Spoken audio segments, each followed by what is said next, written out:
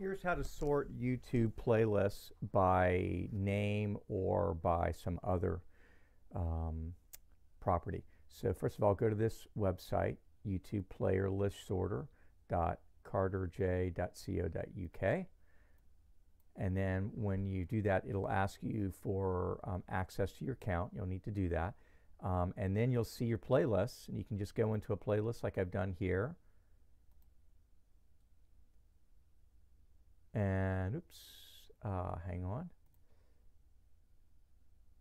So I can pick a playlist. It's outlined in red. I can set the attribute. So I did video title because the last digits of my titles have the clip number in them. I was shooting video of a lacrosse game, and I wanted the clips to be in the same order that I took them.